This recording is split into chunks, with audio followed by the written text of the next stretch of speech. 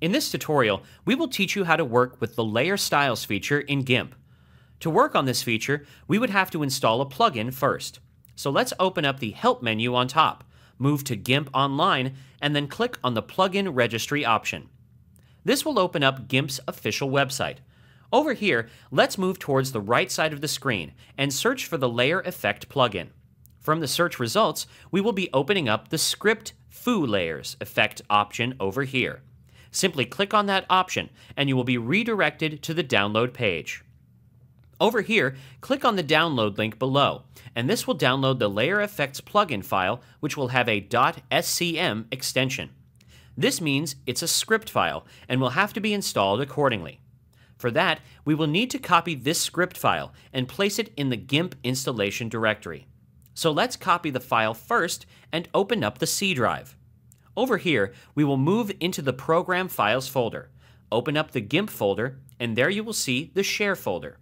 Opening that folder, you would have to move into the GIMP folder, and there you will see the 2.0 folder. Entering that directory, you should open up the Scripts folder over here. After that, simply paste the script file here, and we are done with the installation. Now let's open up GIMP, and you will notice the Script Foo option appearing at the top here. If you don't see any such option, simply move to the Filters menu, and right at the bottom, you will notice the Script Foo option. Move to that option, and then click on the Refresh Scripts option. After doing that, you should see the Script Foo option appearing over here next to the Filters option.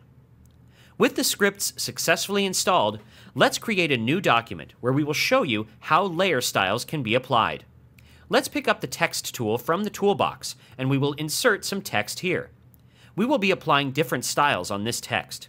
Before we get started, let's select the text first and change the font to Gill Sans MT Bold and its size to 86 points.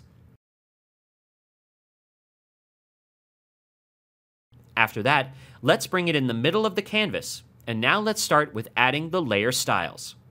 First, let's give this text a three-dimensional look. For that, we will have to work with the highlights and shadows. Therefore, we will be applying the Bevel and Emboss layer style here. So let's open up the Script Foo menu at the top, move over to Layer Effects, and let's select the Bevel and Emboss option over here. When you click on the option, a new window will open up. Over here, we will keep the style to Outer Bevel. That will apply the effects to the outer edges of the text. Let's keep the Depth option as it is, and make sure the amount for size is not a high value. This size option actually refers to the size of the effect that will be applied on the layer. A smaller number will keep the effect closer to the edges of the text, so keeping the value at 5 for this option will be just fine for now. Last of all, since our background is white here, we have kept black color for the shadow. You can work with different colors according to the composition you're working on, but mostly the shadow color you'll end up using will be black. Now let's click on OK to apply the filter on the layer. As soon as we're done, you will notice new layers appearing in the Layers panel towards the right. Note how the black shadows have been applied on the text, adding to the outer bevel effect and giving the text a 3D look. Now let's apply the drop shadow effect on the text. First, make sure that the text layer is selected. After that, let's move back to the Script Foo options and select the drop shadow option from the list. With that done, a new window will open up. Over here, again you can determine the color you want for the shadow. For this tutorial, let's just keep it to black. You can even change the opacity of the shadow according to your requirements. In this case, let's just decrease the opacity a bit, keeping it to 56.5.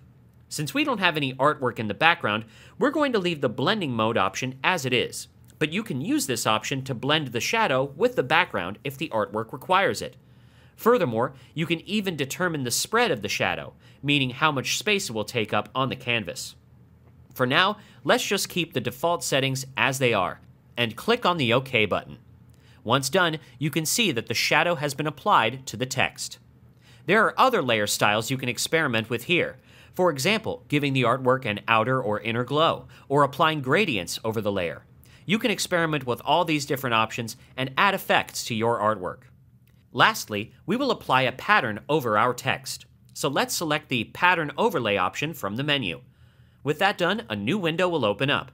Over here, simply click on the Browse button next to the Pattern option, and you will be shown the patterns that are available in this plugin by default. Simply scroll down and select the pattern that you want to apply on the artwork. For the text here, we will apply the Pastel Stuff pattern. You can even determine the blending mode of the pattern from here as well, or you can simply change the blending mode of the layer this pattern is on.